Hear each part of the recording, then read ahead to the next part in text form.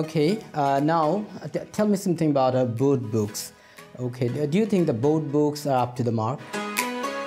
I can give you some information about this, like in our intermediate level, we do not have any second paper board book. In 2007, just last board book appeared in the market, and now we don't have any board book according to the present syllabus. Another thing is that how the board book, especially the grammar second paper, is written, that is not actually the way how the student expect. So there is a gap between the aspiration and the reality.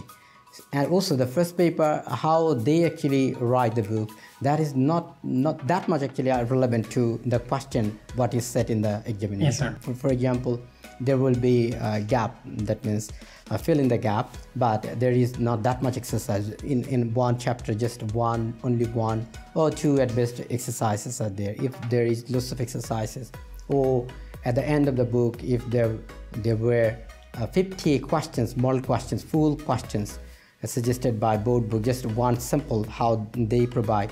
And this way, if they would provide 50 questions, then I think the board book would be standard. Then the necessary books, other books, they would not be necessary that much. Actually, sir, I may think something that may seem funny, and I have the board books of my SSC or intermediate.